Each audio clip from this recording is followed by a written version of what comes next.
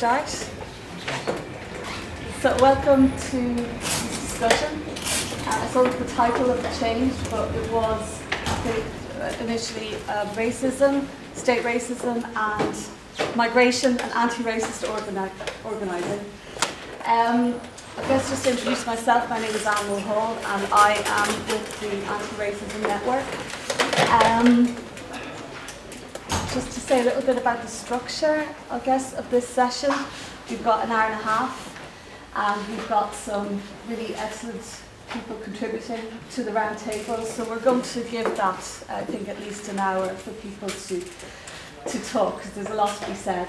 And then after that, we'll have an audience discuss. Everybody can join in the conversation. It's going to be a fairly unstructured discussion as well. I'm just going to frame it a little bit though first, just based on some conversations on Facebook and face-to-face about what we might kind of focus on during this discussion. I guess first of all, you know, this is taking place in Dublin and Ireland, but we're all very aware, I think, at the moment of just how much sort of this state racism, and in particular the migration and deportation regime, how much those are not actually specific to this place, but are completely involved in the European and global machinery, really, of continuing neo-colonial division and exclusion. And I guess particularly what's on everybody's minds are the recent deaths of people trying to cross the Mediterranean to kind of breach the borders of Fortress Europe. So I think we will be speaking in that context, and also in the context of really the accelerated rise of the far right in Europe and in the EU. And not just in the context of kind of fringe movements and organisations, but in the context of mainstream politics and mainstream media. And how does that impact on organising as well? How does that impact on our movements? Now, related to those questions is the question of broader kind of political and social movements in Ireland, and to what extent issues around race and migration are actually included within those broader movements. So we could think in terms of the anti-austerity movement, we could think in terms of labour organising and trade unions. We could think also in terms of things like the abortion rights campaign, in terms of LGBTQ politics also.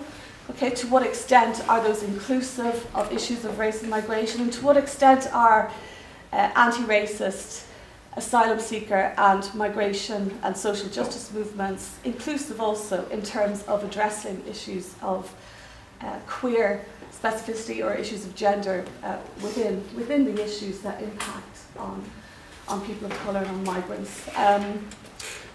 Other issues that we thought we might talk about, one that's kind of been talked about a lot within the asylum seeker movement is the NGOization of anti-racist and migration, justice and asylum seeker organising.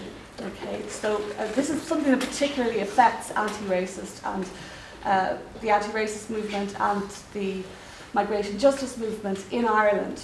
Okay, that it is a field that has been very much dominated by NGOs. What impact does that have on the ability of self-organising, say, among asylum seekers? What impact does it have on the capacity for a really radical kind of movement, okay, a revolutionary movement within anti-racist and migration movements for social justice here? And connected to that, I think, is to what extent is the movement as it's developing in Ireland connected to a broader European and global movement? How do we build our movements?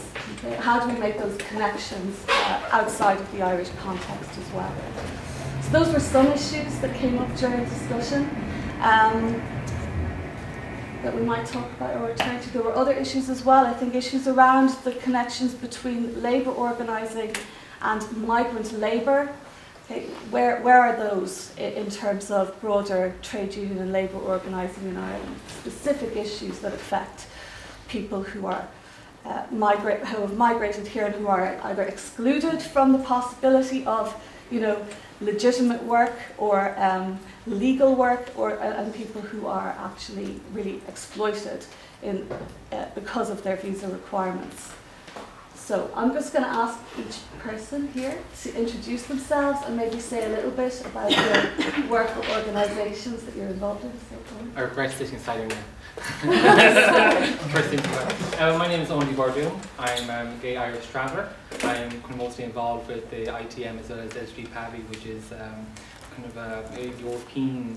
Full name is Pavee to Roma, so it's trying to create a platform for actually nomads, either Irish traveller or Romanese or kind of Sinti, or actually to, I suppose, carve out a voice within the communities, and for not only for, I suppose, towards identity and kind of protection, but also towards actually kind of adjusting of policies that are very kind of heteronormative.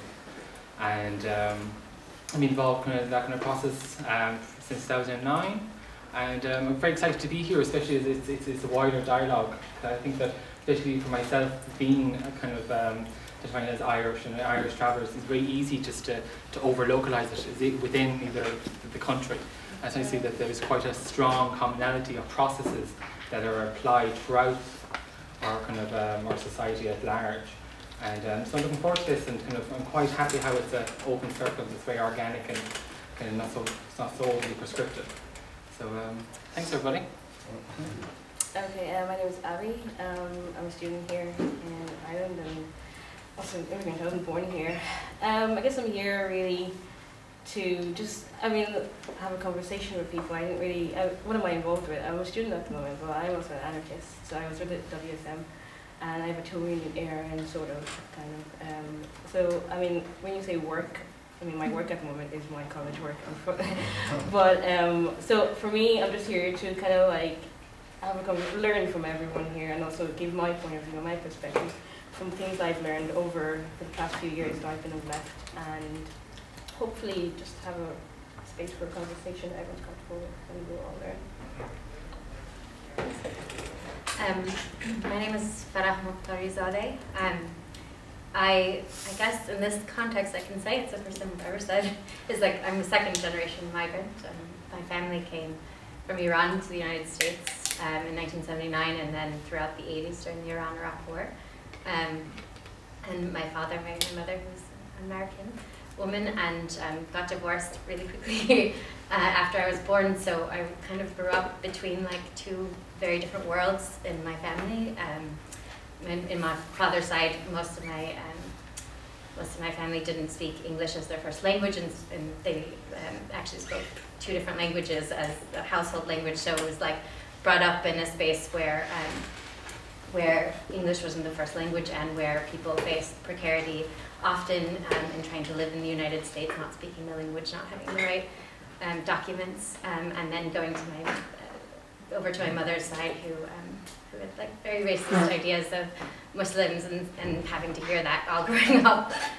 So I think just from that perspective, that's where I think my activism started, and then from like a young age, kind of being brought up that way, I started making some connections more widely and began to work in the anti-war movement, because September 11th happened when I was 17, and that really politicized me. And then I went to work in the Middle East for a long time in different international solidarity kind of projects.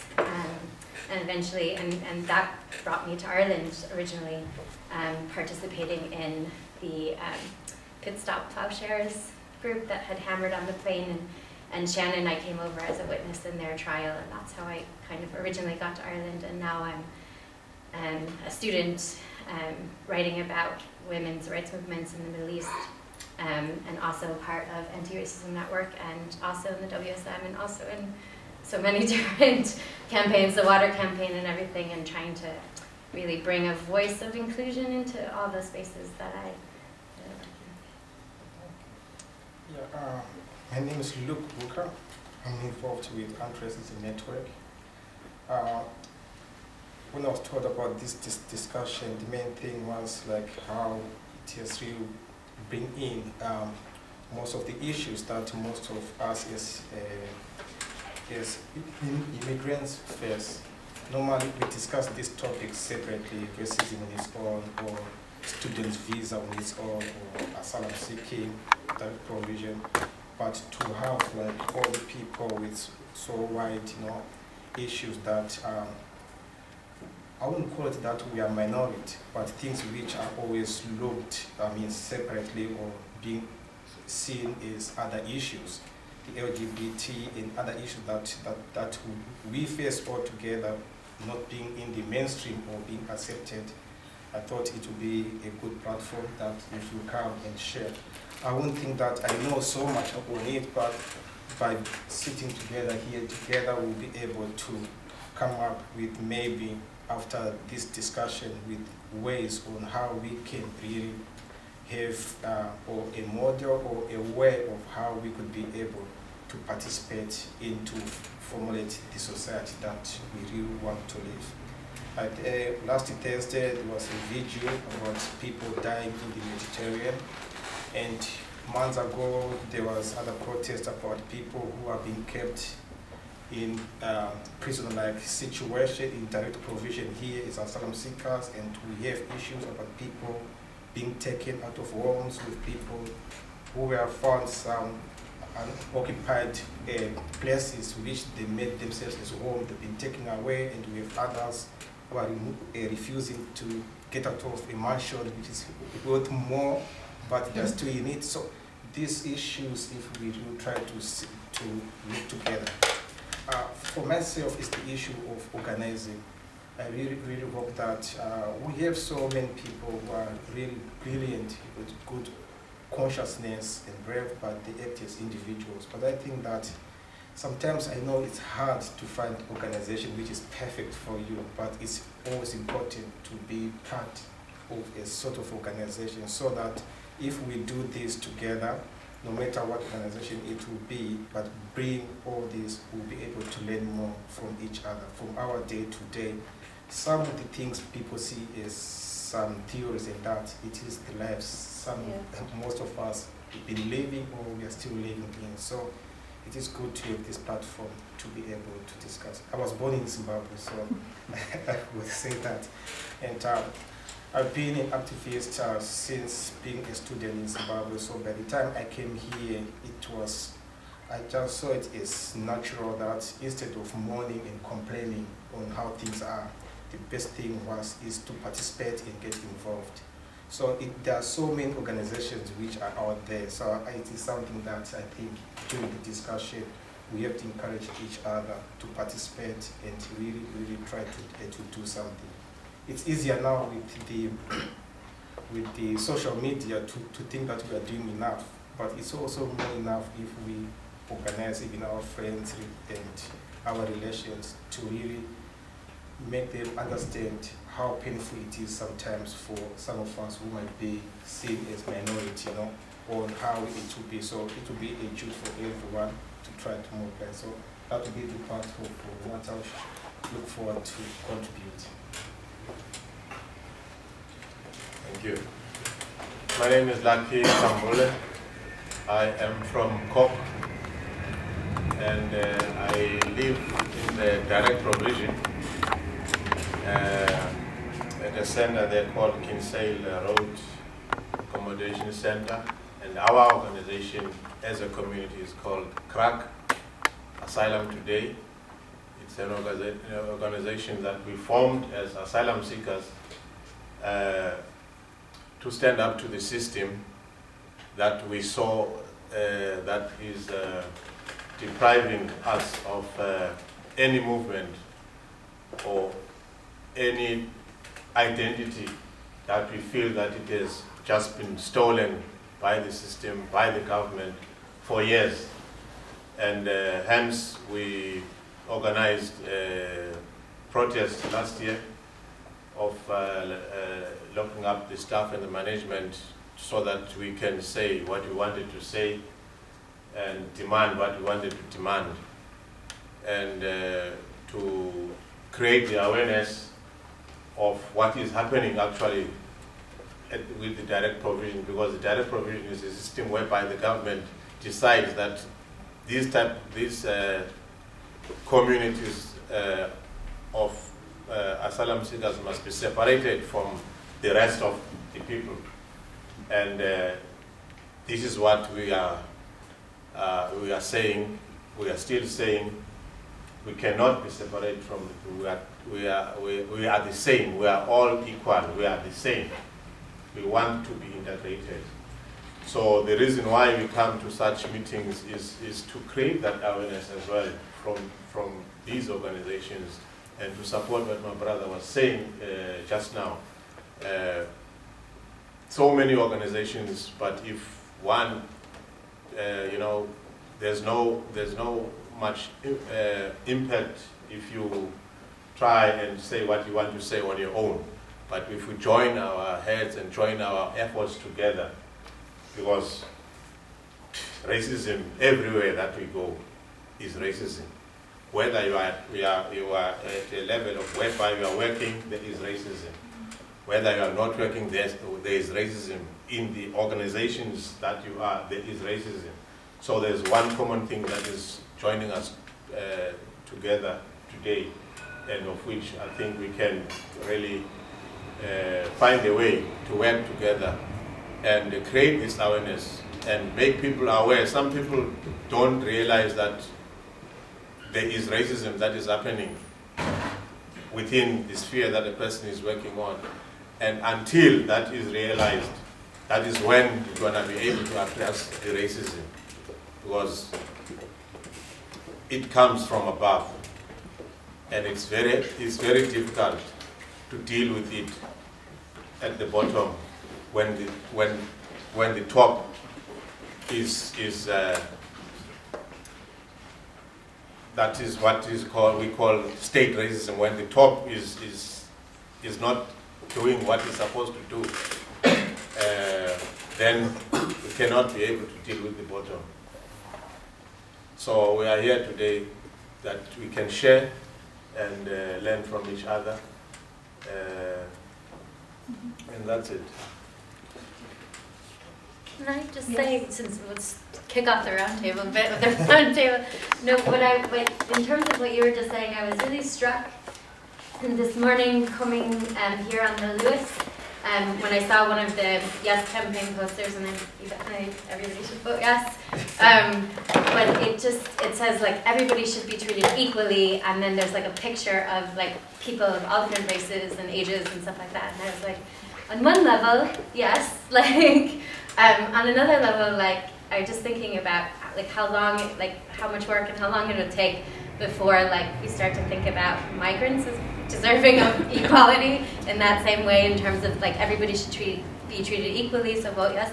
But that's like, yes, I think you should vote yes, and like there's just seems to be such like a sort of a block or something when, you know, I feel like in terms of migrants, I'd be amongst the most privileged, but myself faced like horrible situation, not being able to work, and being iced out of social welfare. Like if I applied for social welfare, my visa would get cancelled. Other people in direct provision, separated from the rest of society. Like our society isn't equal, and voting yes, although I think everybody should, won't mean that our society is equal at all. And you know, that's a real issue. And in terms of like my own work and some of what I do in terms of solidarity in the Middle East, I was thinking about today, like a lot of the NGOs and even people would really support the Arab Spring and the Green Movement and send money like for organizations doing gender work in the Middle East and stuff like that. And on one level, people like really support, superficially support these democracy movements in the Middle East, except for if one of those people wants to come to Europe, and then they're fucked. Like, sorry. But you know, and I have a friend, a dear friend of mine, who is Iranian women's rights activist, and an activist in LGBT rights organizing in Iran, and because of their work was put into Evin prison and was on death row, and was able to to leave Iran and come to Ireland, where she was immediately put into direct provision for 5.5 years.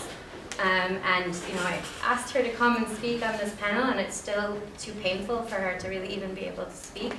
And we talked about how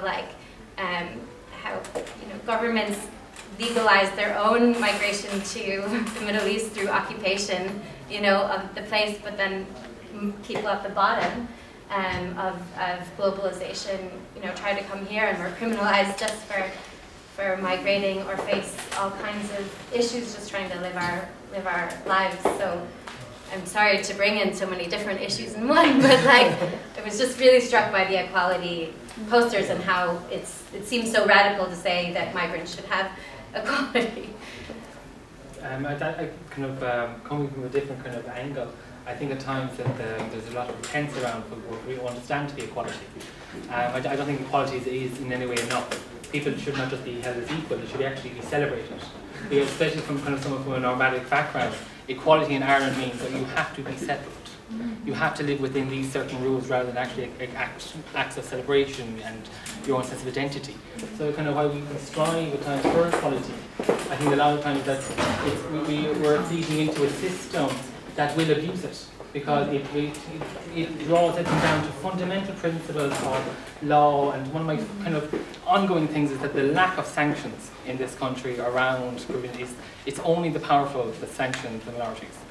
When we reverse the kind of table, there's no way to apply sanctions, and it's incredibly disempowering at times and very, very frustrating.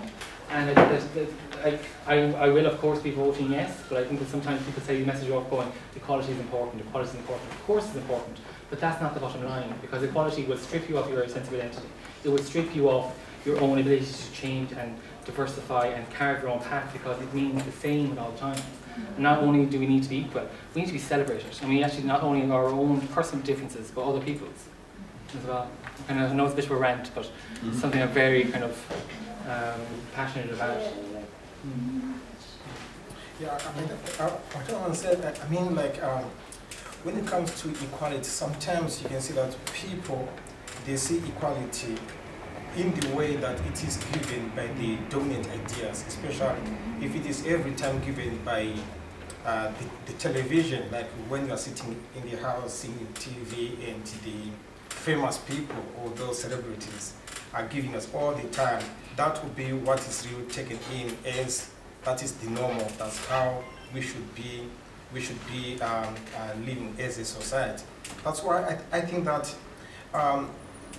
by participating in the radical organization, social movement is very important, because we have to try to link in every little struggle with other struggles so that people could see how it link up.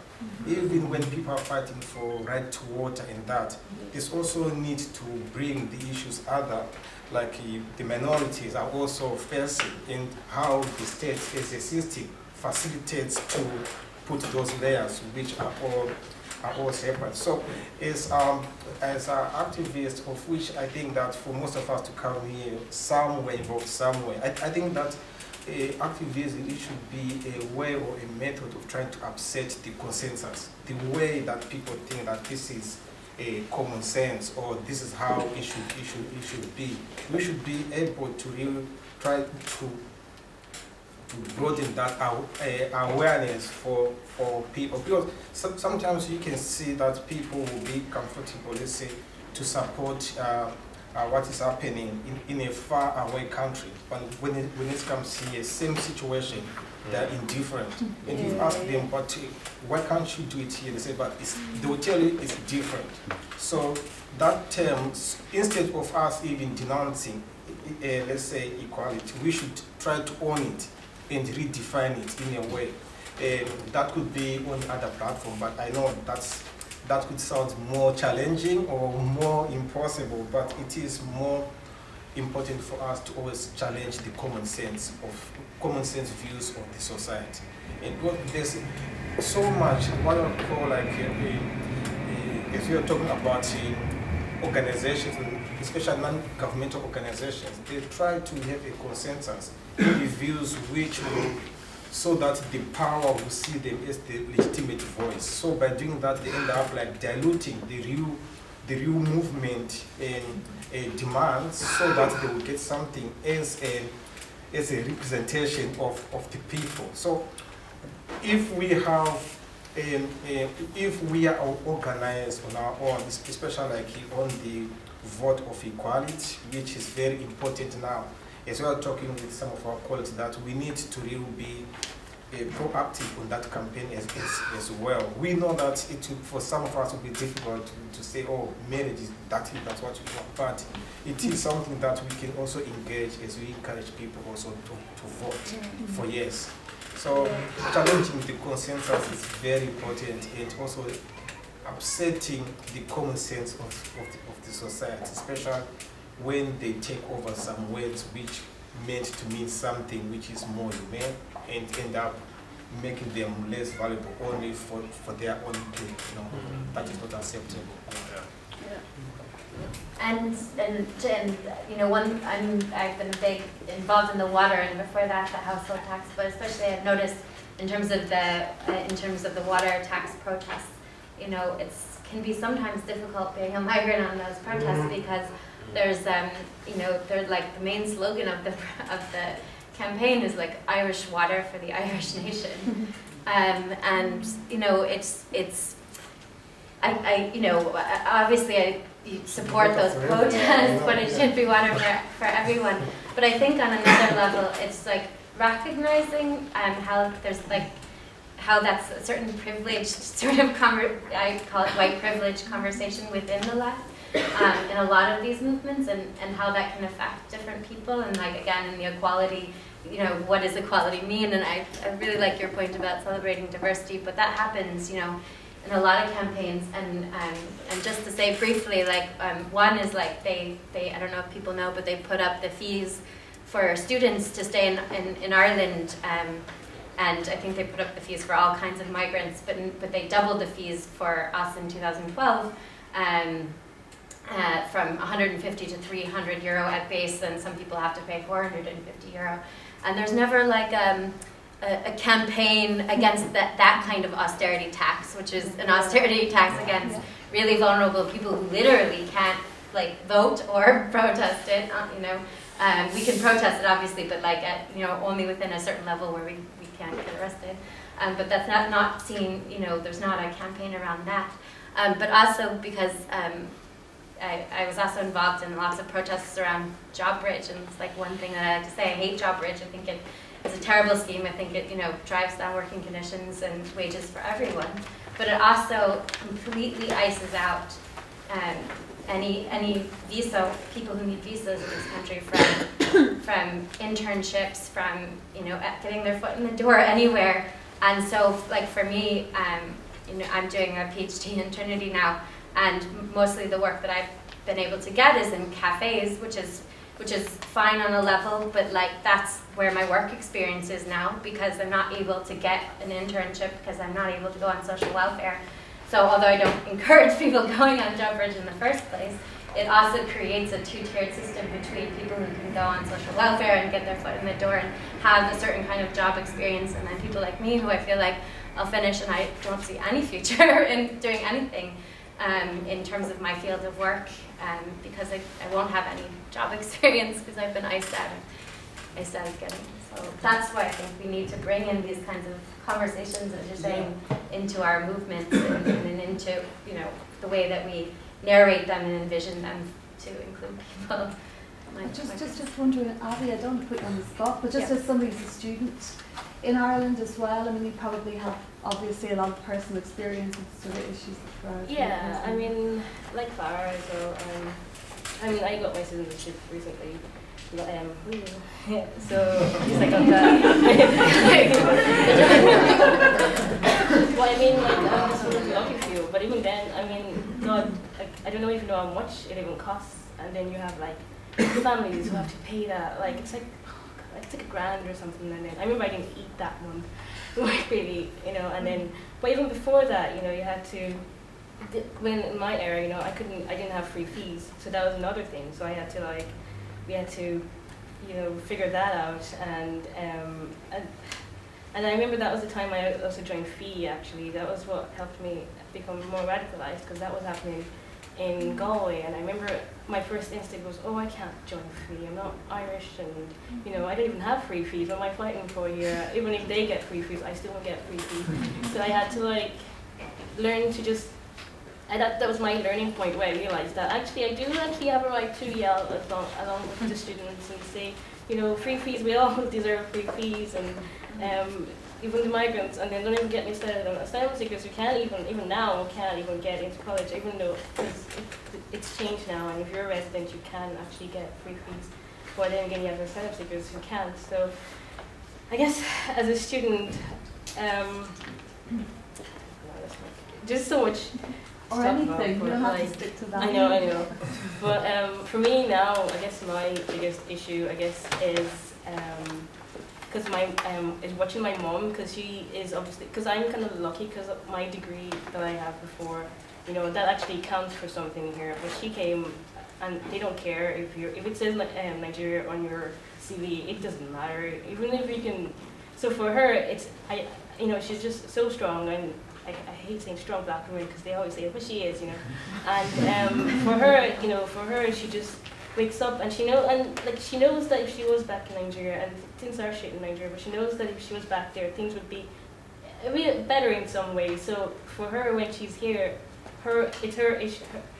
Her issue is my issue, and for her, it's waking up each day knowing that like she's here for us, but she knows that the powers that be mean that even though she's worked for this, it doesn't matter at all, and that affects each and every one of us. My dad's not here because he's back in Nigeria, because again his CV didn't matter at all, so he's back there. So we're here, and she's pretty much a single parent, and you know that's a lot of people's stories here in Ireland. They're pretty much single parents because one of them has to go back to Nigeria, or they might have to go back to Nigeria if they can, you know, or if they even have homes to go back to. And that's why every time I see someone who's like an obvious immigrant and you're cleaning bathrooms already, I just love them. I just say hi, good morning, how's your day, you know, and you just talk to them, because I know that they're just so badass, because they wake up each day and they just, you know, just get stuff done. And I ranted a bit there, but yeah, that's kind of stuff I'm kind of looking at the moment. So yeah.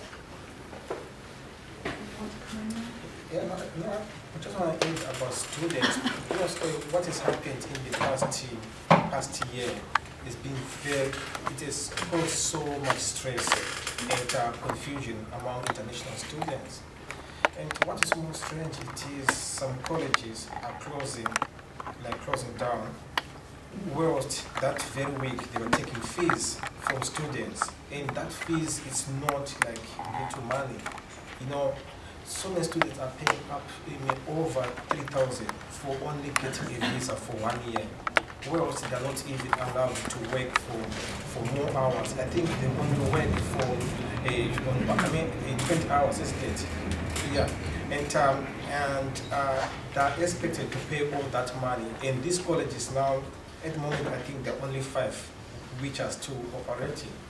And from what I've seen from, especially some from Southern Africa students, the choice that they were left with, it is something I've seen which is complementing to the government plan of job bridge, where people are able to work to next to nothing. Because these students, most of them are doing some of the jobs that you could not really believe, and there's so much abuse in it. Some are not even being paid because they work for some agents. It could be in the cleaning, like in the buildings, could be like babysitting and other things that they don't have so much somewhere to go and complain. There's some real issues, especially on the issue of abuse and not being paid as they have been promised, and working so much long hours, whereas their fees are being taken by these colleges. Like the last meeting which was done 2 weeks ago, where there's this organization, International Students Organization, which is the one the state always refer every student, even if their fees is paid, because most of them they need the college so that their visa will be renewed. but the immigration department always asks them to go to that student body to get a letter. And that board, you can see, in my opinion, is just toothless. It's just like an extension of a government department in the way it really operating. Because by this time, this issue about colleges could have been addressed or not be able to take money, even if they take money, to be seen as a criminal offense and not the way it is being done now. Yeah, it's the ICOS, and the ICOS gets like 80% of their funding from the government to run these like schemes, bringing people over from Africa who want to do master's degrees. But like that's like the main student NGO, and you know, like I just think that they've been kind of like overwhelmed with work because of all the closing. But I just think there's a real conflict of interest there.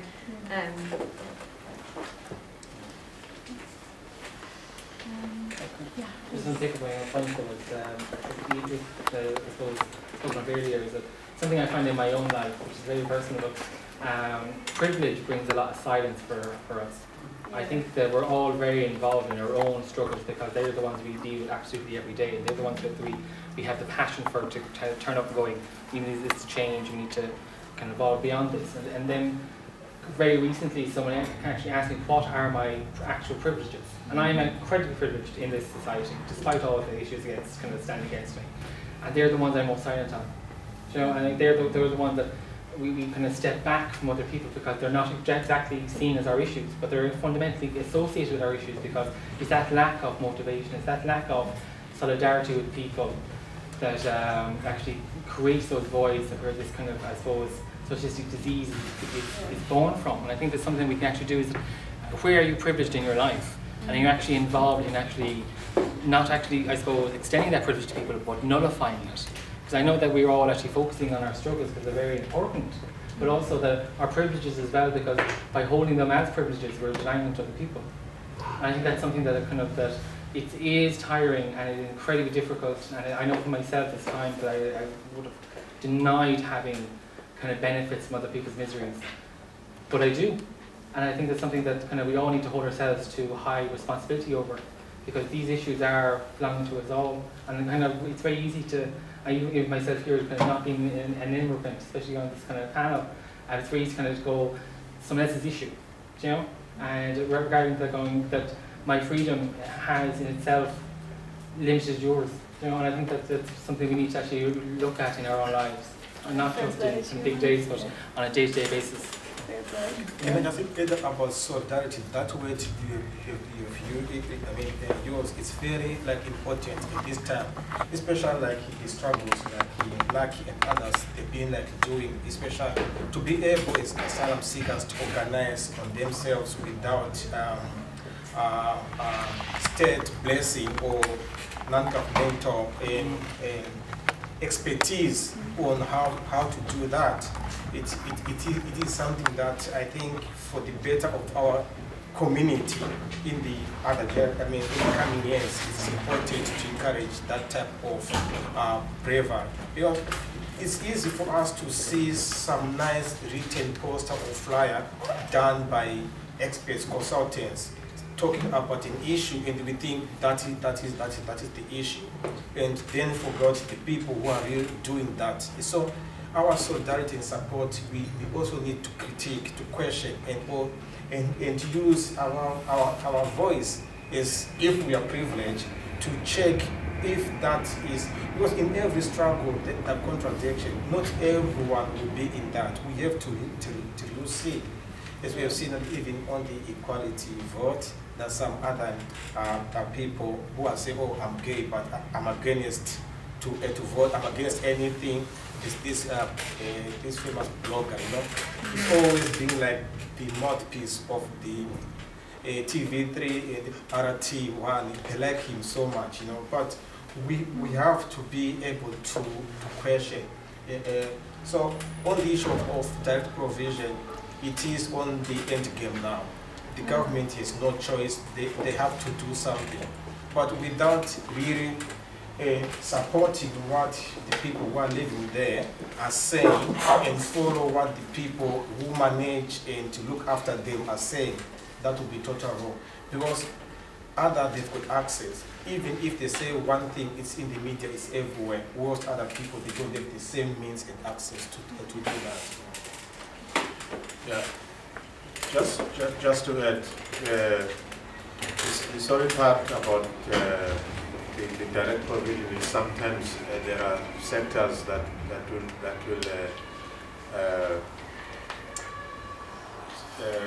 be brave or say, okay, direct provision has been in existence for 16 years and that must be celebrated.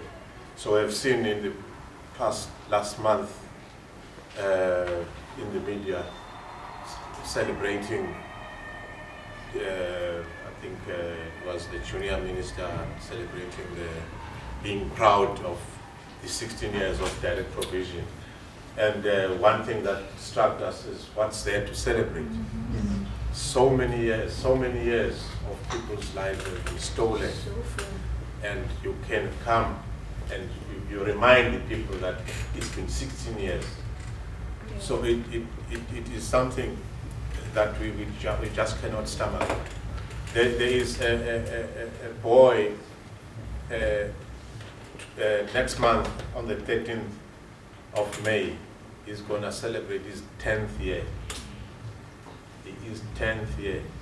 And all his 10 years, he has been in direct provision. 10 years full. He's going to be celebrating, he has been in direct provision. And when you get organizations that are seen to be the mouthpiece of the asylum seekers and want to be up front, and the asylum seekers must follow. This existed because of that has been happening throughout the years. People have been up front. This is I'm advocating for the migrants, asylum seekers, and everything. And you do not articulate exactly what the asylum seekers want. You say what you think they want. You know, like for instance, the issue of the working group that some of you or most of you would know. When it started, we as asylum seekers said no if we are not part of it. Let it not carry on if we are not part of, you know. And we did whatever we could to create the awareness, to write to the minister to say what we wanted to say. And we all know that never happened. And whatever report that will come, we don't know what's gonna be. And we don't, some of us that can see what is happening, we don't believe that there's anything that will come that will benefit us. They leak information to the press before they even come with that report. So that is disturbing to us when information, we get calls from our fellow asylum seekers in other centers to say, did you see this on paper? What does it mean? You know, it's creating the confusion, and it's depressing people more and creating false hope to the people, but they don't realize how what it does to the people that are really affected with that. Because a person will write or will say something, he goes back to his king bedroom bed and still sleep and go to work, and the asylum seeker will be sleeping in that one room, 3-4 people, one single bed. And that life just goes on.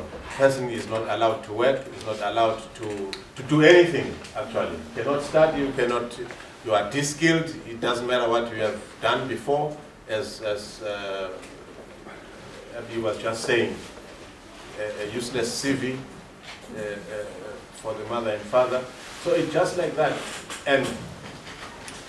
And when people go and say, we want to reform it.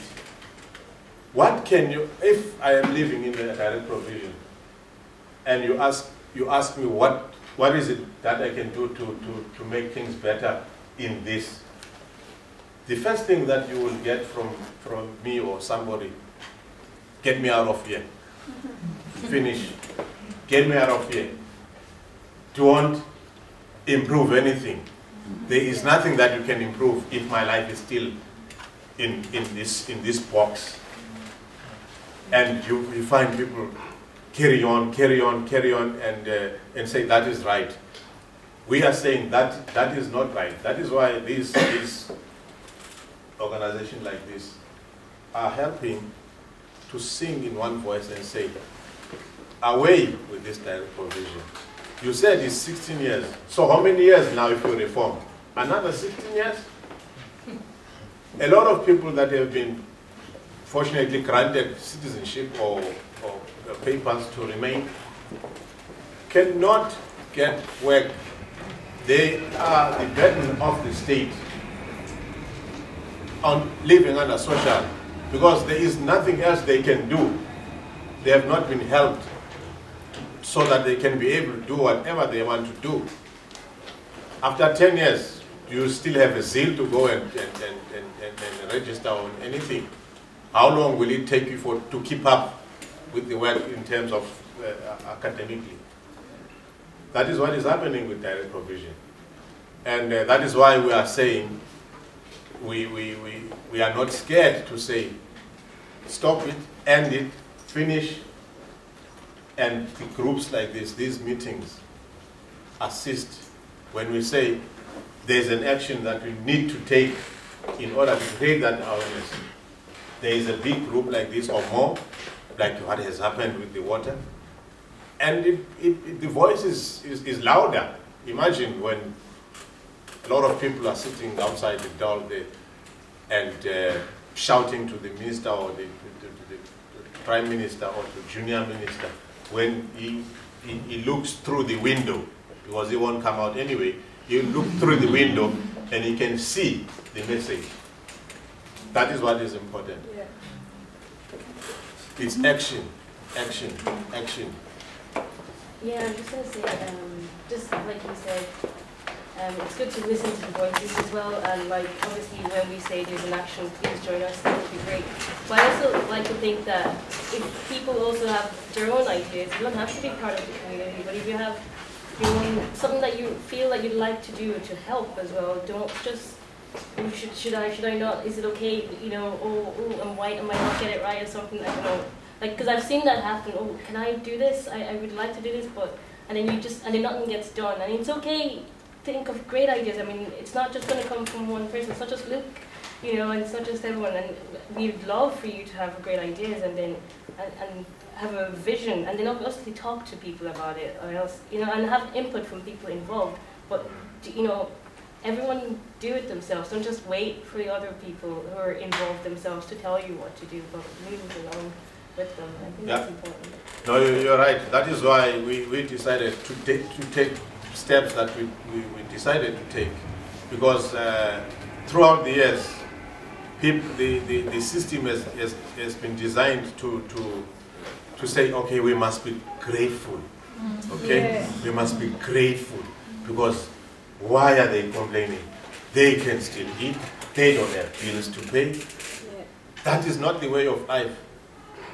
That is what we said. We cannot, a person that says, one of the reports, it even came to court when there was a court case last year, a lady and a child from Galway challenging the court on direct provision. One of the witnesses came from RIA, and RIA said he is surprised even the case to be brought to court. He would think that the person would be grateful because he's got a sea view hotel. He's got a sea view. He's got this heating and this and that and that. He's supposed to be grateful. How can you be grateful having stolen 6, 7, 10 years of a person's life and you still keep quiet? So that is what has been wrong before. That people have been made to conform with that. Yeah. Let it be, it's okay. And then you wait, the years go, nothing is happening. You fear that you're gonna be deported. You know, people don't want to talk because they think, hey, the next thing I'm gonna get the knock. The direct provision is designed for the people, they can be locked so that they can be found. They can be found at any time and be deported at any time they want to deport. That is why the direct provision is there. That is why they want to reform it, so that they can still see where the people are. So that is why we say, let each and every opportunity that is there, we say no to this system. Yeah. And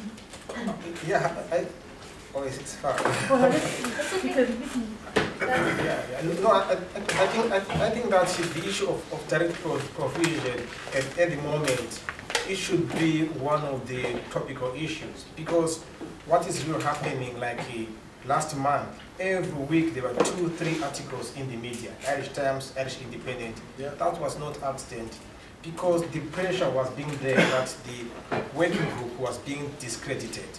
And the state and, senior civil servants and some of the people in the non-governmental organization, the only thing they have to do to redeem themselves and put themselves in people who are doing something was to leak all those, or people in DP will be allowed to go to third level education. So it means you still plan to lock them.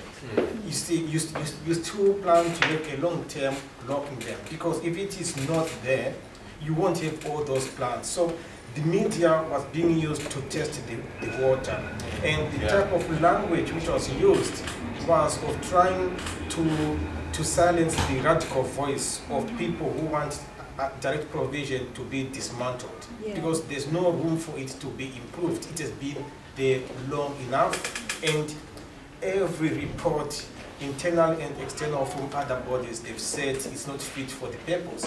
But some, I don't know, is it has to do with professionalization of non-governmental organizations or what, but it was also good to see a very senior member resigning out of that board, the Chief Executive Officer of Irish Refugee Council. Her resignation, I think, was very, very important and significant, although I think she was the wrong person to resign, because she might be one of the radicals given the other people who were sitting there. She might be the person who could have tried to get, but I think there's still more which would be done, especially like the groups like CAC, where Lucky and the team in other centers. If they are doing any action, it is important to really support that and not believe the hype. The media, what it gives, it's always on the side of the power and try to weaken the people. Because for the past 10 years, anyone who has seen trying to organize the people like the others are doing, they were either punished by being transferred or being isolated in other places, or being seen as troublemakers, or being threatened time after time with deportation.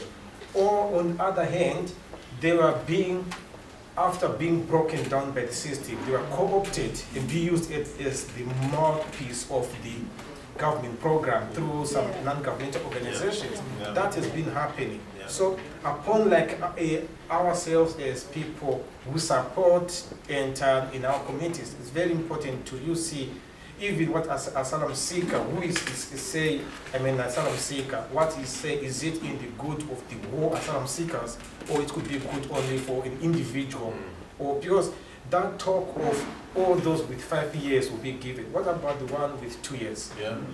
So all of them, that divide in putting layers and try to make other more deserving than the other, is just meant to divide the voice and the struggle to weaken it up.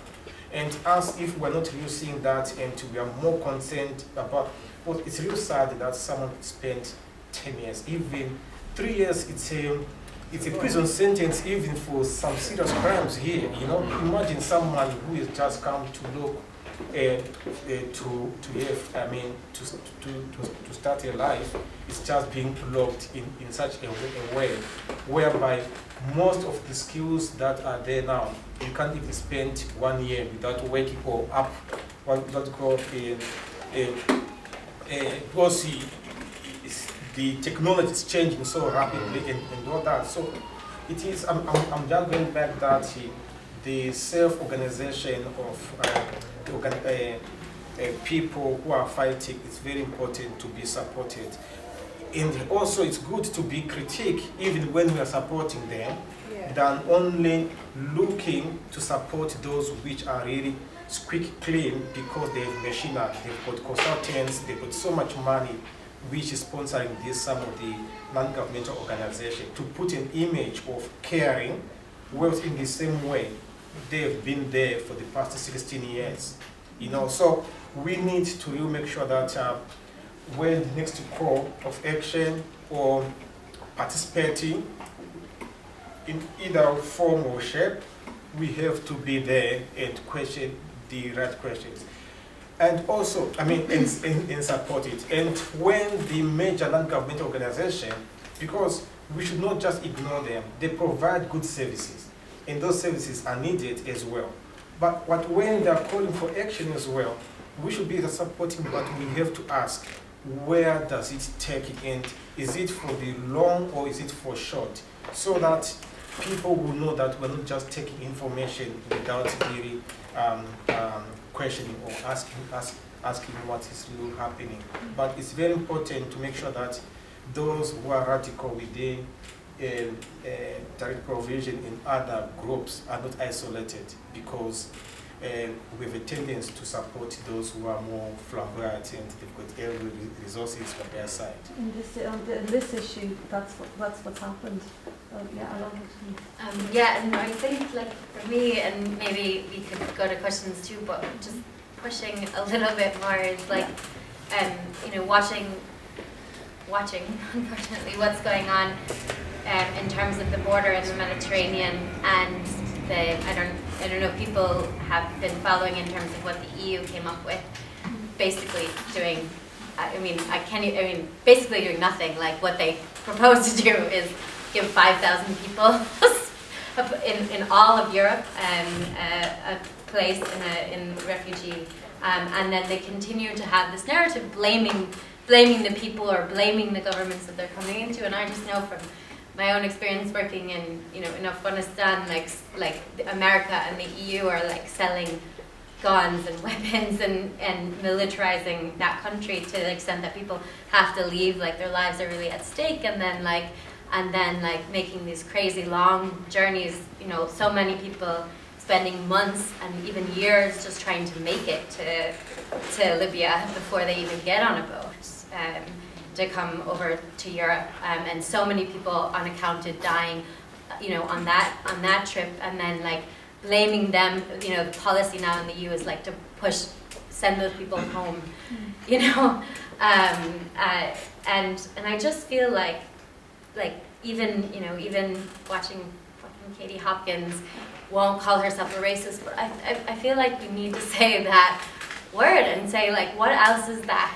What else is that policy? What else is that narrative except for like racism, like not caring at all for the lives of all these people, and you know, and I think that it's difficult in Ireland to bring up conversations where you actually call it racism, because people don't want to be called racist. They don't want to think about themselves as being complicit within that system. And you know, I've often heard throughout the years of, oh, you know, it's not racism, it's xenophobia. We lived in this like homogenous society, and people aren't used to having people of color. I kind of think that's a little bit bullshit. Like, in the sense of you always had like different kinds of people who were part or not part of the system. I think, you know, the traveling community is glaring pierce into that narrative of we've always been all the same, and I'm just getting like kind of worried about going into the next year when there's like all this rah-rah about the proclamation and people like not naming that as like a really reactionary Catholic Church-driven document, not like this freedom document, and it's really exclusive of lots of like Irish groups as well as migrants. So I think just like really like taking account, like naming it as racism, and like thinking about how that trickles into all of these policies and all of these ways in which it really hugely affects people's lives. Either people are dying literally, or their lives are like very much affected by racism, and we call it that and name it that and start having conversations about like the racism of this society and of Europe. It is racism if you can decide to hide a certain group from society. It is racism. There's no other way you can look at it. And we have to keep talking about it, even if people don't want to hear that. The more we say that it is racism, the people will realize it is racism. Until people accept there is racism, racism will always be there. Yeah. Need to accept it, there is racism, then you'll be able to deal with it. Until such happens, people will always be, hide it and make things to look a little bit like a glorious type of a thing. But there is an element of racism that starts from there. You can't put one and a marginalized group from the other and think this one is a travelers group, don't belong here. Asylum seekers group, migrants don't belong here. It is state racism. Yeah. Period. Also, I think that the way of accepting the labeling could also, I don't know how is us can also be able to use when we are writing or even in our general way. Because when we talk about even the boards, we normally call it, migrants is 4 or 3 have drawn in that instead of even say like people. Because normally when it is like people going for a holiday, they are mentioned as people and not like in another way. Though, yeah, sometimes they could say tourists, but they will say people. 3 people have been killed. So the way of, language, it is really, which I found sometimes very tricky in the activism community. Like there's a danger of end up adopting a very vulgar identity politics, where I'll say that, yeah, because I'm black, so it's only us who should do this and that. I think in the anti-racism network, that was managed to be removed out, that anyone who want to do something, that is a platform. So that it has to be used. I know that sometimes it is important when we claim that because I am an African, so I have the right. Because even the media, that's how they do. Even if I just appear somewhere without even knowing what was going on, but it's to do with Africa, they want to interview you, but not the people who have organized it, to find your needs. So it is something that maybe we should, I think, it's something I want to hear the views from others. The danger of vulgar politics, like identity politics, whereby I really want of owning it, which from onset, when we were dealing about direct provision in the asylum seekers, I refused to see it in a more moral value. I see it as a political issue whereby it should not be done that. So I was able, and I'm still able, to talk about it with authority, even if I'm not in it. So it is something that I think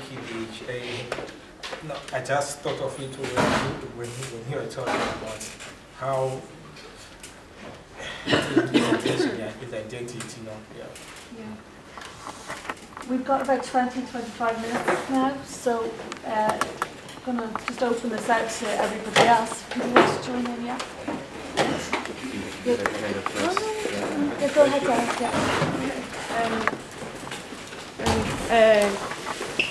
well, it's just a couple of comments and questions. Like, I suppose like what you were saying about, you know, recognising your own privilege, like I've been saying things like, you know, we're all citizens, and like not realising that, you know, I was excluding a whole lot of people, but, you know, and like saying citizens without borders, like, you know, we're all citizens, like, because you're a part of society, you're a citizen, like, that's just, you know, that's the way it is. But with what you were saying, the different groups that are, hooking up, like I run like an educational evening, so like it'd be really great if we could get someone from anti-racism network to come in and talk to us, because like you were saying, the water charges movement, like it kind of sprung out of that as a way to, you know, get educated in economics and politics and that, like.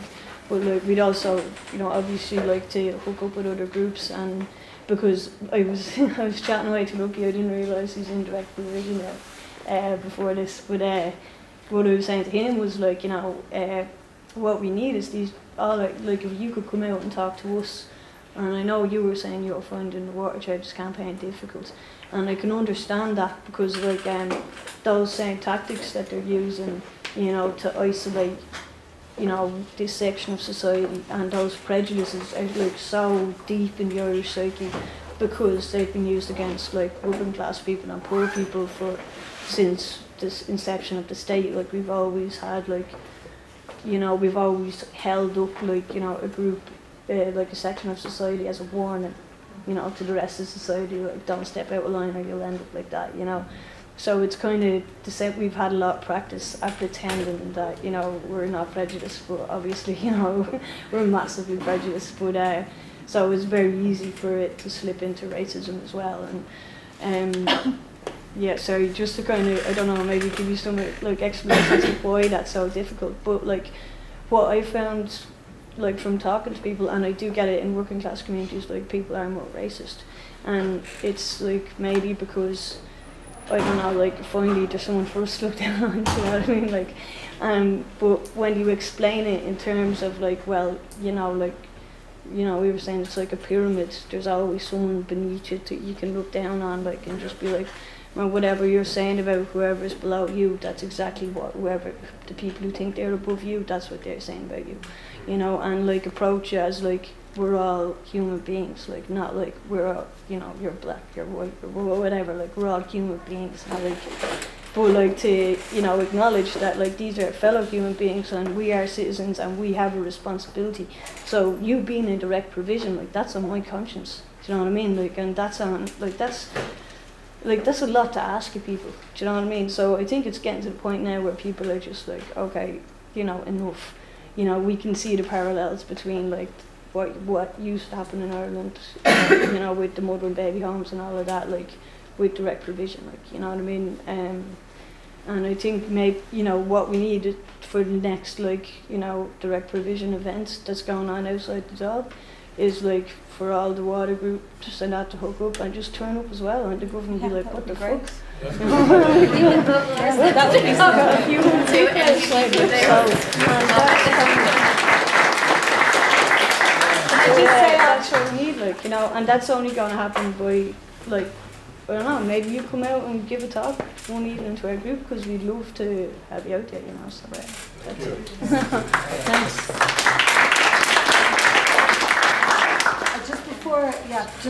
Just to say, this is being recorded, so if anybody wants to, the camera's on these guys the whole time, but if anybody doesn't want their voice recorded, just say before you ask the questions. So who's next? Yeah. Hi, I have two questions. I'm Azza. I've been in Ireland for 8 or 9 months about now. I'm studying at UCD, and what I know, I've been to a lot of the marches, Irish Water, the you know, anti-fascist and anti-racist marches, and you mentioned something that really stood out to me, the kind of this nationalist narrative of Irish water for Irish people, but same thing in the For Yes campaign.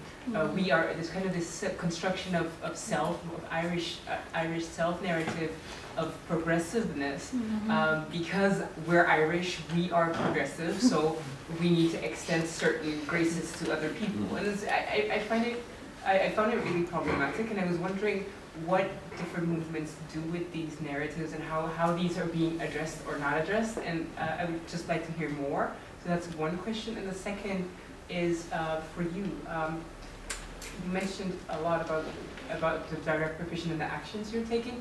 I was wondering if you've, to what extent you're looking kind of international or supranational initiatives in that sense, because I'm from the Netherlands, and right now there is the We Are Here movement of asylum seekers that have been rejected but cannot be deported and are basically living in the streets now. And there's a lot to do about provisions or made or not made for them. And they're living in Amsterdam. There are about 200 people who basically go from park to park right now. But there have been, for example, Human Rights Council has really judged the Dutch government for these things, and they've been working the past couple of weeks to come up with a solution. And there's a lot of pushback against the solution they come up with because they're not insufficient. But there is movement in that area. So I was wondering how you connect with those international or those movements that are going on in other countries, if that's something you're interested in, or how you see that. So those are my questions.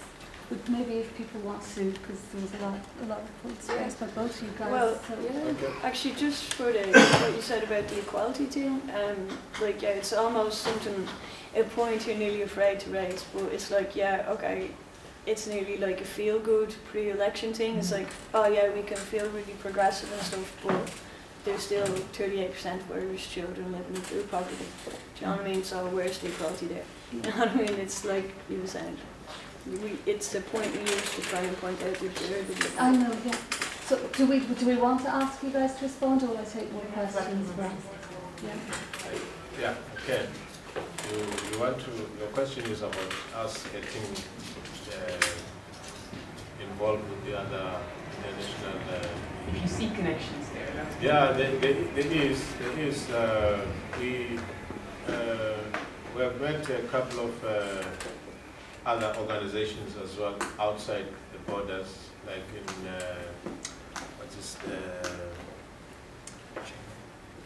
from Australia. Yeah, we have contacts with him, and there's an organization in Leeds as well. We've met with that group to have the connections. And we open to whatever, where we can create those contacts, because there's similarities in what we are facing. it's a European problem. Yeah, it's a European problem. So we are open for that.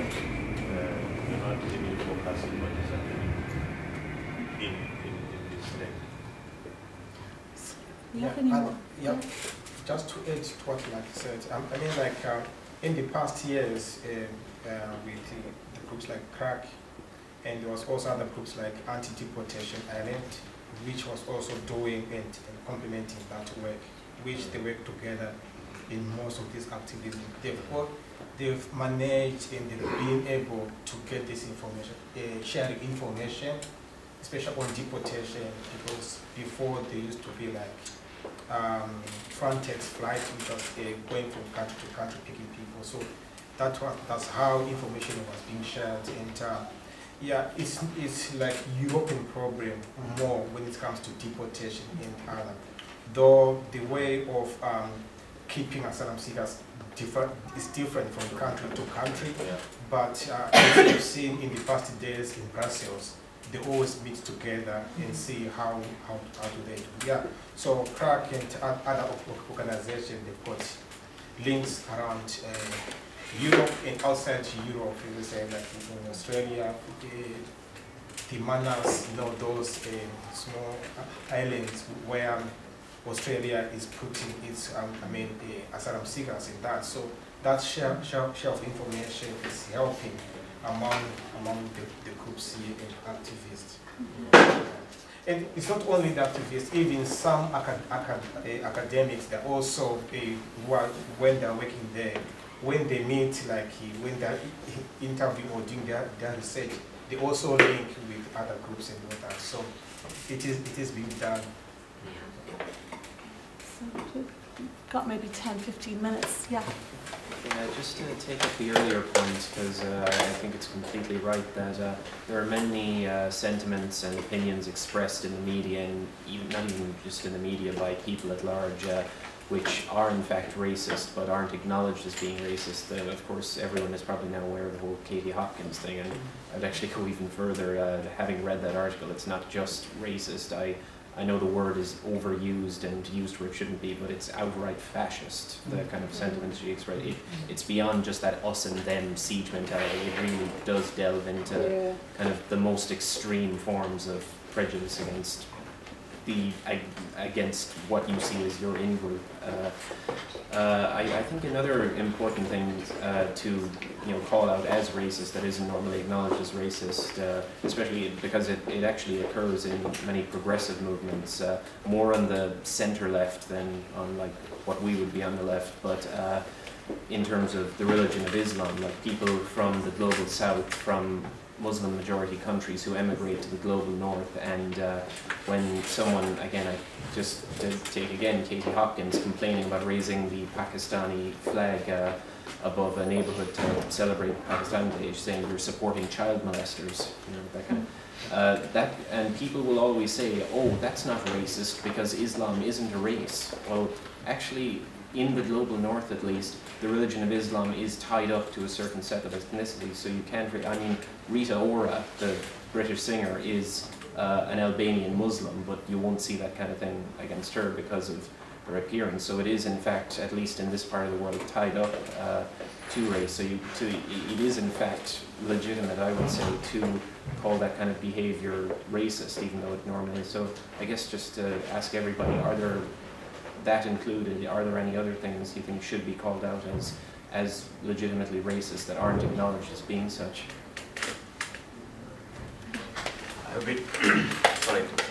I've been looking such kind of platforms, because I am here for the past 7 years, and even though I'm an Irish now, but still, wherever you go, there are lots of places where you've been discriminated on the basis of your religion, on the basis of your color. I have a little daughter, she's 4 years. I've been trying to get her into a school for the past, I would say, 6 months. I've applied in 10 schools. They all have given me the reasons. It's like, do you have a sibling here? Do you have a pupil, somebody teaching here? Is she a Catholic? I completely lost it, So I had a big argument with one of the good school principals, and she had that audacity to say to me that, oh, this is a Catholic school. And I said, is it her, is it her fault that she's born to a Hindu family? And where will she go? She's born here, she isn't born Irish here. She can't go to India to study. So where will she go? So I can't help it. And then she's telling that there is a law which says that they can prioritize Catholics. Yeah, I wrote to the minister, I wrote to the 2-3 ministers, and from all the places the reply got is, oh, we are bringing up a new education policy soon. So I don't know what will happen to that. So this kind of platform, we should bring out our voices, because like I've been fighting it all alone with few friends, going here, going there, post. Okay, somebody support. It was good on the part of Solidarity that there was an Indian student who was attacked, and I wrote to them, and then immediately they put up on their page.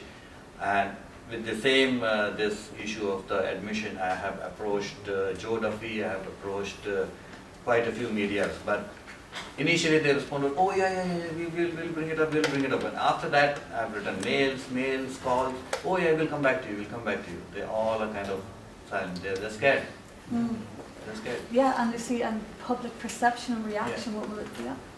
Just in relation to that, another kind of examples, and I don't think us to kind of go on that level of isolated, incidents, We have prisons where people with no convictions sitting there, We have immigrants, who kind of go to schools, and that kind of language which I almost like internalized towards me. I'm supposed to be grateful because I'm here. I'm supposed to be grateful for having that services, you said good services, as if, you know, I'm not actually allowed to kind of even away. We have to, I kind of actually, for a while, internalized of that apologetic, you know, kind of attitudes towards myself. And everybody, because of my accent, yeah, I'm privileged because of my skin color, so I'm not as easily recognized as, you know, not one of us.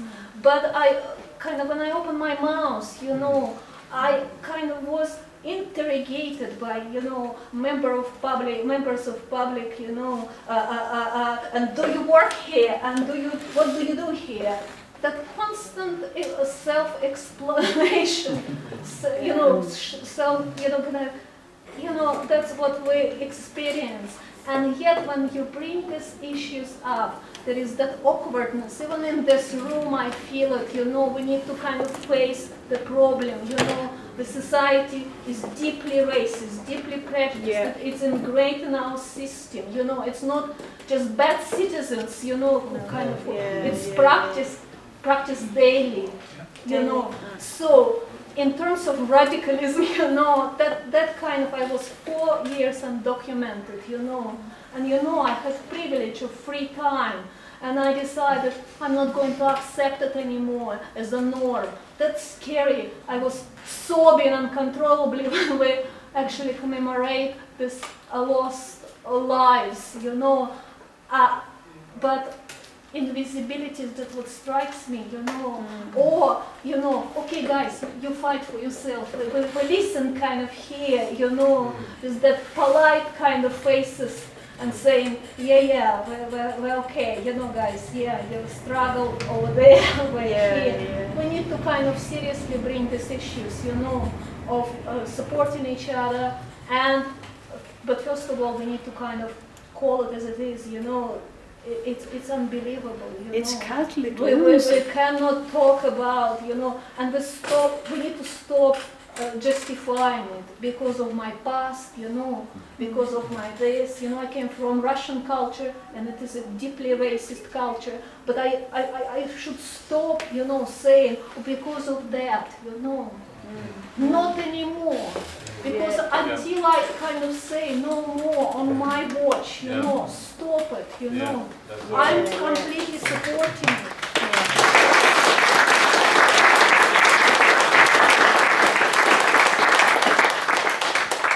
So, and radicalize ourselves, you know, what I see, what inspires me beyond, you know, guys, that, you know, to say no to it, no matter where I am, no matter kind of how unprivileged I am at the moment.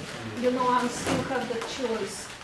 But the system is unbelievably kind of corrupt in that respect, and we need to kind of reject it and build up something from together, not looking up to the system.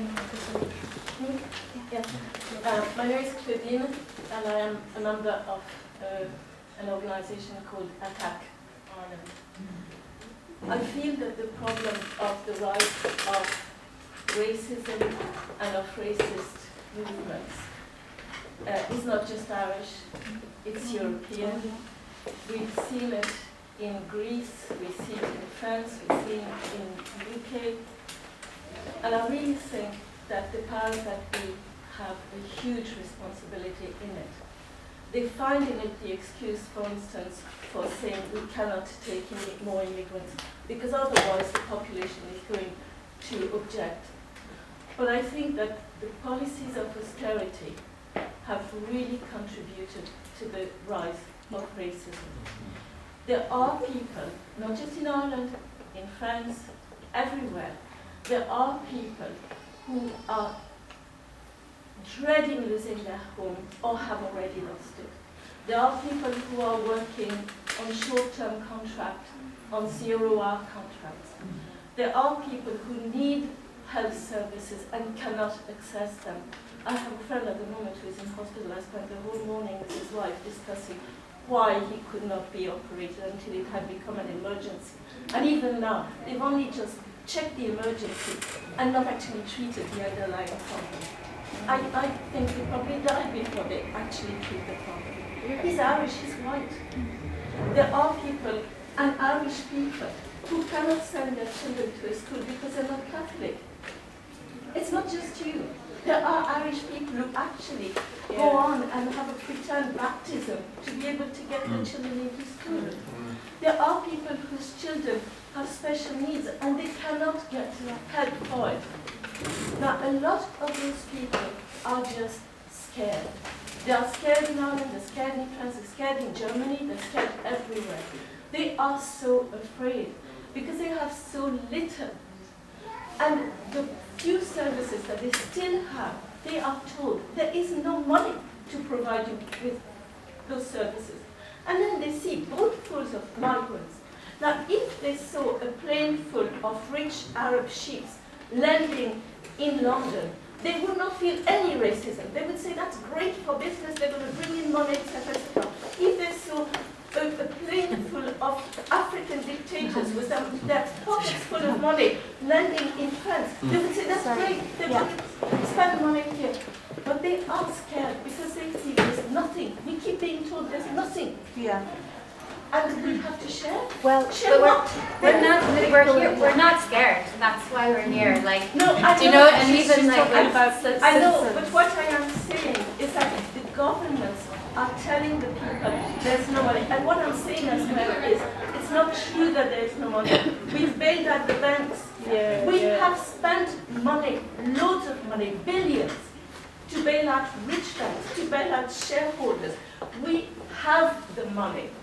Why is that money not distributed more fairly? And we have the money to give decent accommodation to people.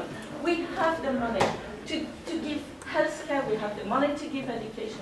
It is just that we have chosen to share the money in a certain way. That's why I think it's linking up to movements. I think that's what I was watching in the past months about water charges. I didn't see any fear, because the guards have been deployed across the country, in the communities.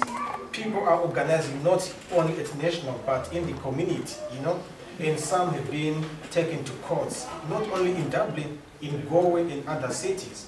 So there's no real fear. Sometimes it is that the narration, how do we tell the story again? If we say it in the way of how those who are in power are saying it, yes, there's fear. It will go away. But if we say from what we are hearing, how they're organizing, in most difficult circumstances, in direct provision, where any day they can come and pick you in the middle of the night or during the day and deport you, but they're organizing. There's no fear. There's so much hope, and also that's why we are trying to say even here that we should not accept that hype, that they're all much powerful, they're all that, and there's no alternative, or they cannot do this. There's so much we can do if we will come together and do something, and each and everyone, if they're participating on their own, than to think, as you have seen, that how much work you were doing on your own and others, and imagine how with other groups, if you join other campaigning groups and that, or even form with others those groups, how much it could do. The thing is to see those small dots and join them together to broaden the struggle, which will bring me to what you were saying about the nationalistic, like which groups are really challenging that narration and that. You can see that all the mainstream political parties, they also want to claim that base of nationalistic. That's where the problem is, and most organizations at the end, they will become more electoral about going to parliament or about contesting elections. So they won't be able to really challenge all these things because of fear. In my opinion, I think it's something that someone has to really prove to me on why they can't really tackle real issues, that real other people are facing than only like congested on some of the more economic issues which will bring votes. And that's why like these platforms and the social movements that come together and come to this type of platforms try to see and make people that the point of everything we do is just to get organized. We need to get organized at every level, every chance we get. Yeah, okay, do we have time for 1, 2 questions? No, we have to finish now. But I just want to say, we have to finish now. Yeah. Yeah. I guess because people have been saying, you know, that we should get involved and talk to each other whenever we plan this, but maybe if people could just leave their name and email if they do want. I mean, I'm with Anti-Racism Network and so are Luke and Farah, but just it's a good contact point anyway if people do want to, because there's a lot of issues that just aren't being represented. You're talking about Farah, you're talking about Abby, and with yours as well, with police, all the rest of it. So I'm just, if you could, might just. And that's the best way, yeah, that's the best way to learn about the different struggles and to be in solidarity with people is just coming and supporting what migrant self-organising folks like Eoghan are doing. I think that's really, you know, please sign up and there's so much you can do. About next action, you know, that these people want to support you and Okay, and yeah, you can sign up and you can find out about all of our actions keep in contact that we're doing. So and with other organisations as well. Yeah, guys, don't forget to drop any change when we go out. Thank you very much for our table.